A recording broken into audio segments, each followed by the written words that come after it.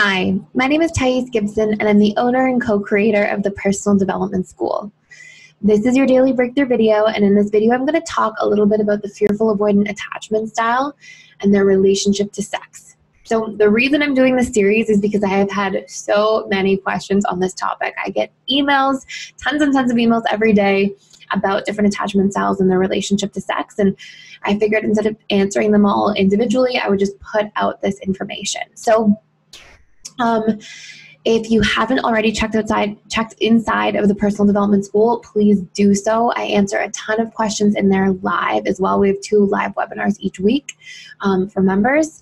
And I also have a ton of information on all attachment styles, transforming your attachment style, healing your relationship to your emotions, and we will have so many courses to come. And also because of so many questions I've had, I've decided to run a course about attachment style, different attachment styles and their relationship to sex, and how to repattern any limiting patterns or painful experiences that we're having, whether it's in the relationship or as the individual with a limited and painful attachment style that might be causing challenges. So as I go into this video, I want to ask that you make sure you keep an open mind, that you don't take all of this information and just start judging or sort of seeing anybody straight through this lens.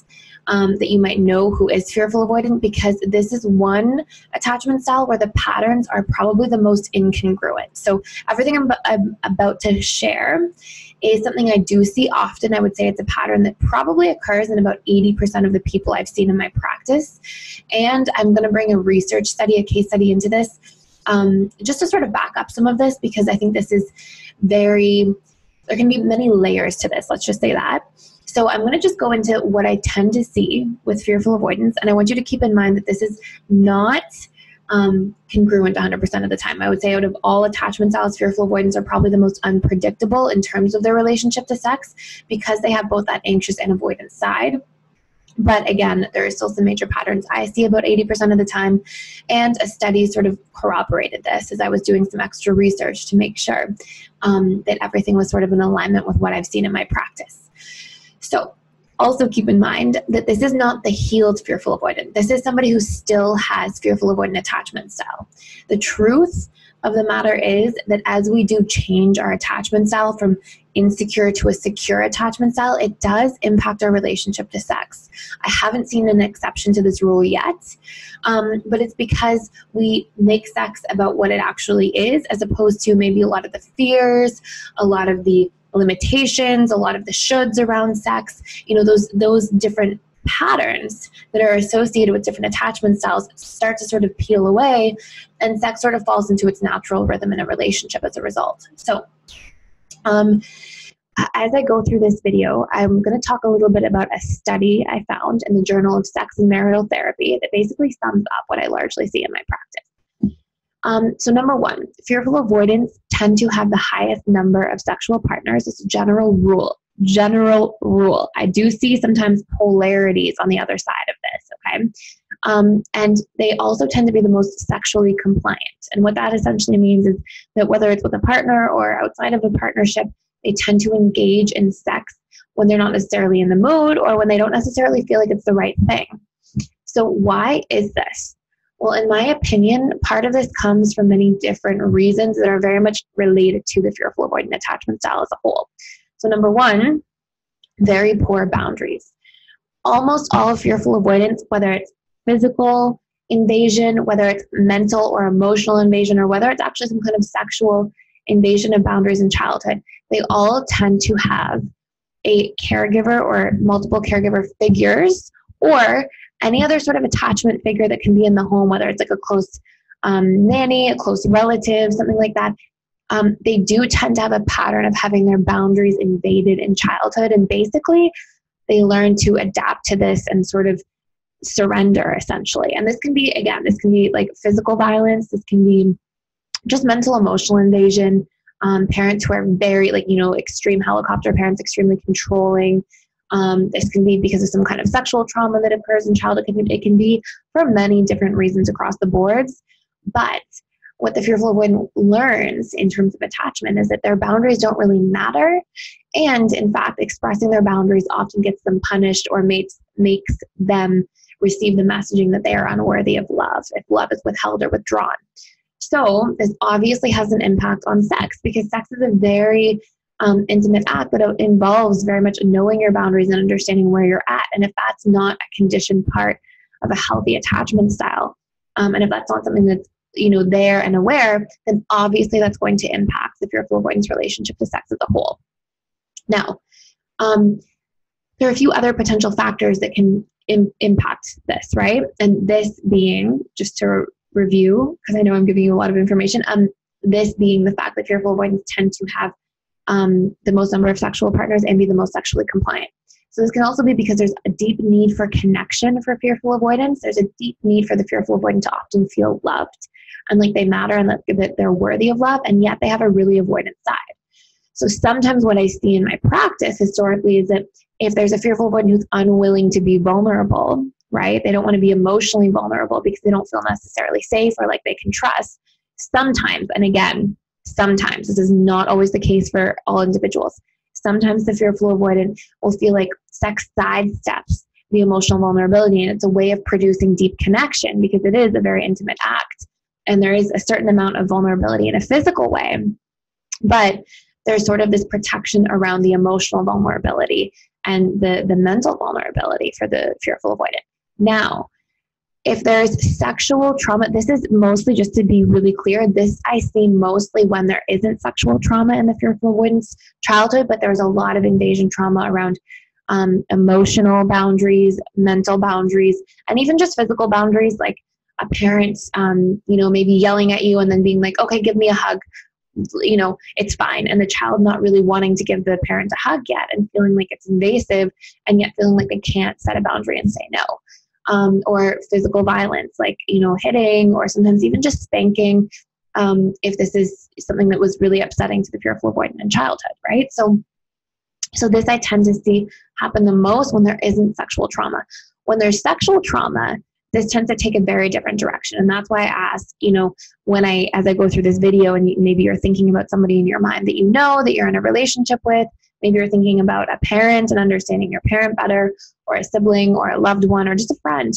Don't make assumptions that all of these patterns apply, because again, this is very unique. The relationship to sex tends to be quite unique for different fearful avoidants. We see patterns for sure that do show up very congruently and over the vast majority of the time, but we also see strong exceptions to these patterns as well.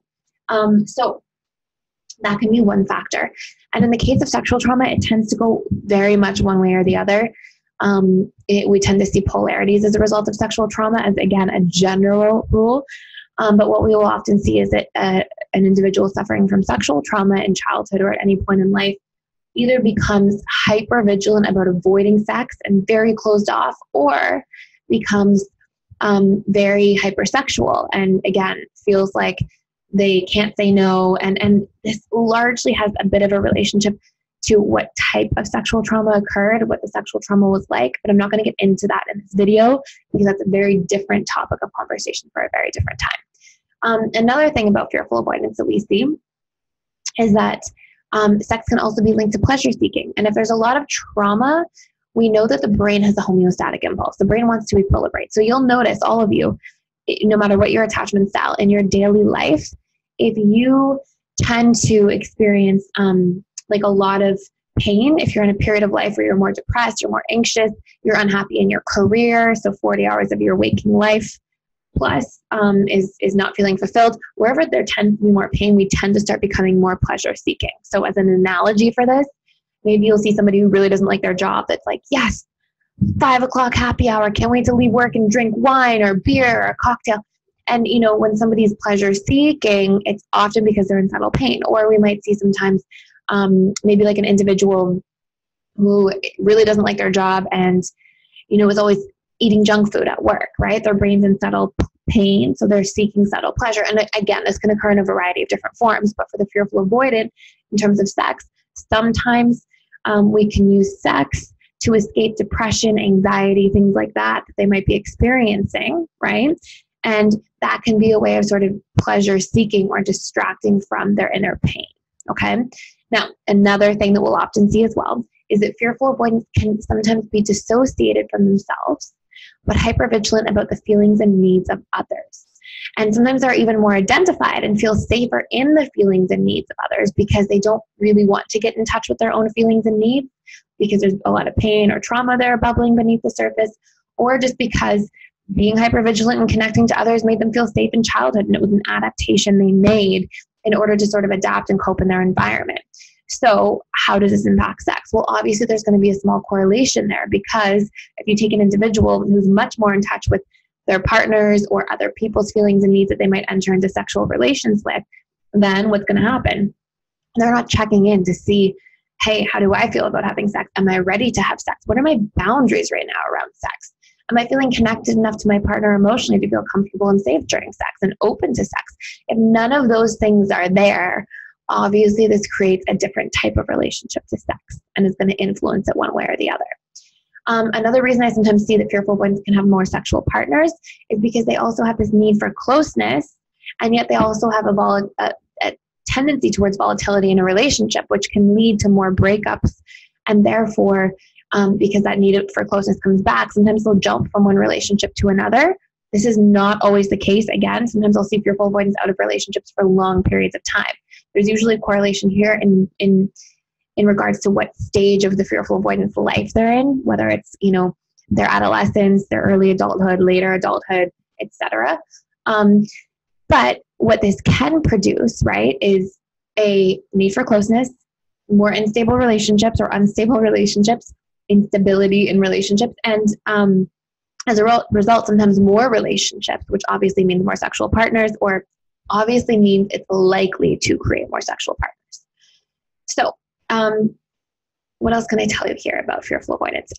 Sometimes as well, they will think that sometimes there's this like association for a lot of individuals who are fearful avoidant that they always have to earn their worth. That tends to be one of the most pervasive patterns I see in fearful avoidant attachment style, is that they feel like they always have to earn their worth and earn love.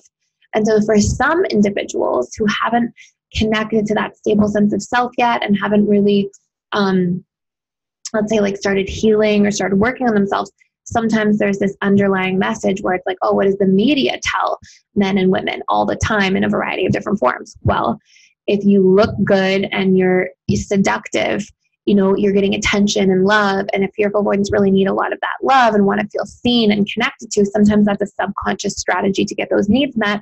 And so sometimes fearful avoidants can be a little bit more seductive or a little bit more like appearance oriented as a strategy for seduction and attention and connection over time. It's just a general rule that I sometimes tend to see.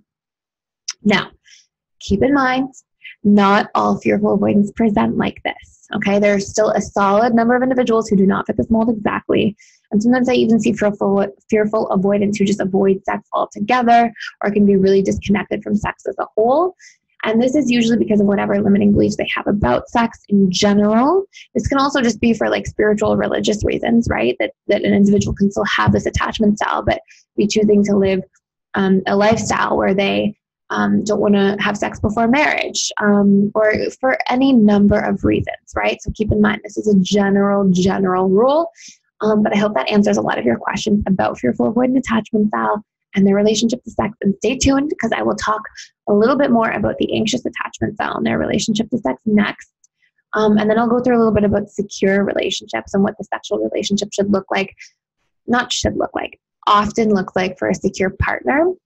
And keep in mind, I will be running a course for this and how to overcome these limitations inside the Personal Development School in the future. So I hope to see you in there. Thank you so much for watching. And also, please don't forget to like, share, and subscribe to these videos. Thank you.